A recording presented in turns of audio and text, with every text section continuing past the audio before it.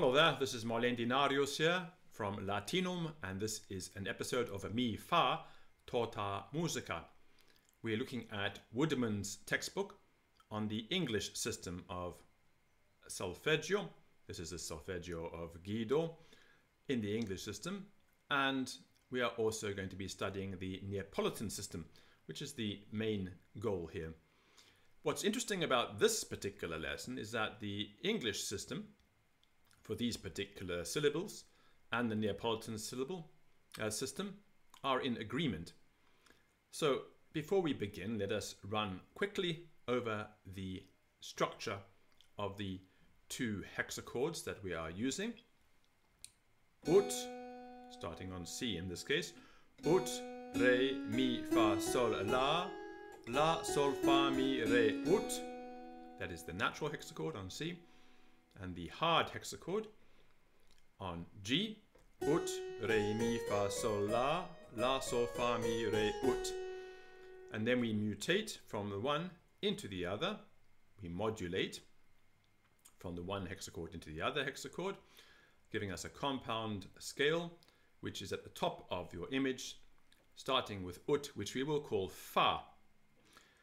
Fa, re, mi, fa, sol, re, mi, fa, sol, la, and on the way down, la, sol, fa, mi, re, fa. Now the peculiarity of the English system is that the way down and the way up are sung the same way, whereas in a Neapolitan system, on the way up, we have a different syllable sequence to the way down. So there was a simplification that took place in England sometime, probably in the 14th or 15th centuries. Certainly by the 16th and by the 1600s, the English system was in use in the form that is in all the English textbooks, and the Neapolitan system is slightly different. So let's have a look at what we have here, starting on C here, C sol fa ut, singing ut or fa. Fa, re, mi, fa, sol, re, mi, fa, sol, la. So we have fa, and we have sol, and we have fa.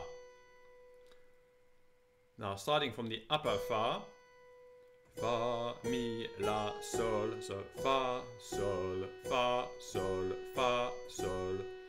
I'm going to just use two fingers so you can see what's going on here. Fa, sol, or one octave down. Fa, sol, fa, sol, fa, sol, fa, sol, fa, sol, fa. So the first section is just fa, sol. Fa, sol, fa, sol, fa, sol, fa, sol, fa, sol, fa, sol, fa, sol, fa, sol, fa, sol, fa, sol, fa, sol.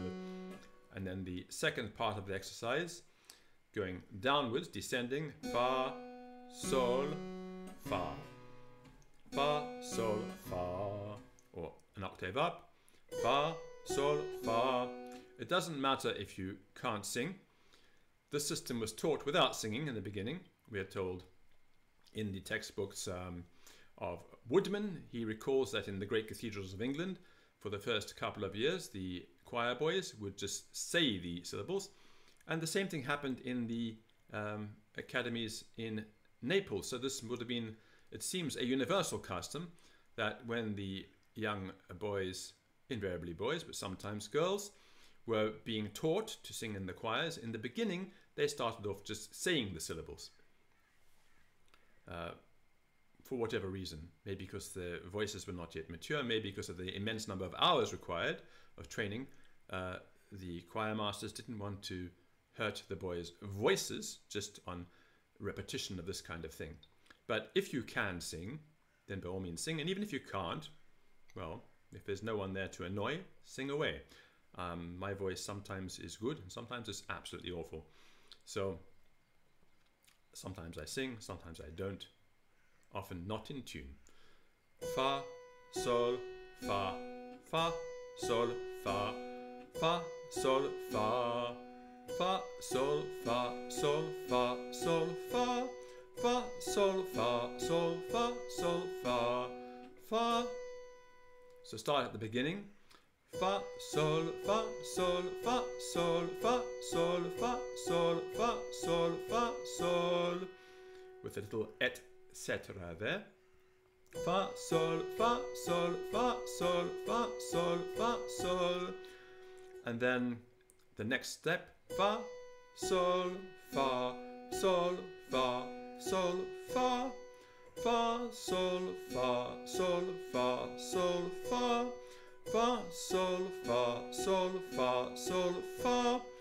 And then without me saying anything,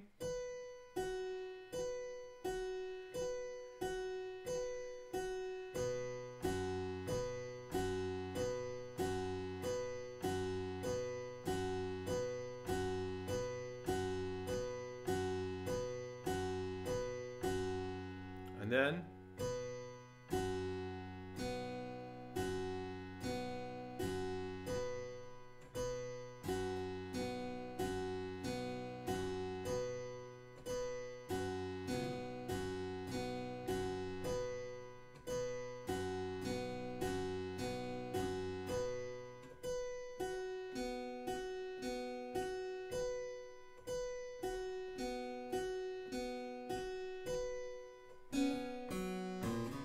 sorry.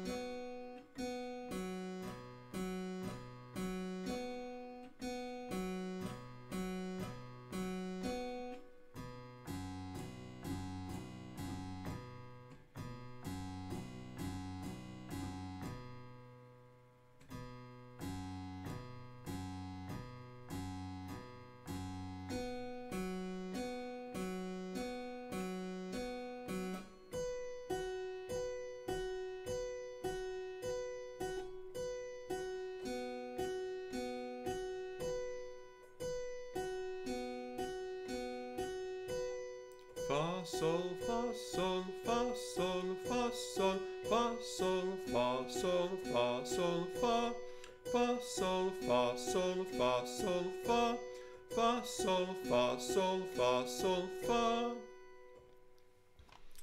So that's that for this little lesson.